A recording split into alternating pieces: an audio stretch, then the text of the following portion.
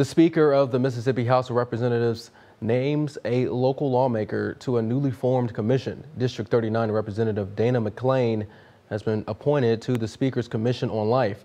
The bipartisan commission has been tasked with tackling challenges created since the Supreme Court Dobbs ruling effectively overturned Roe v. Wade, returning abortion policy to the states and leading to a near ban on abortion in Mississippi.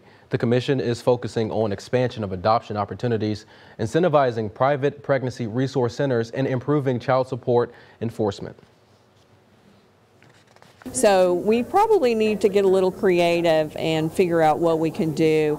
I know last year I authored a bill that would attach gambling winnings. If someone has a windfall, that some of those funds would go toward their child support first before being able to receive those funds, as well as insurance settlements, allowing having some sort of database where we know that an insurance settlement from a car accident or something like that would go to back child support.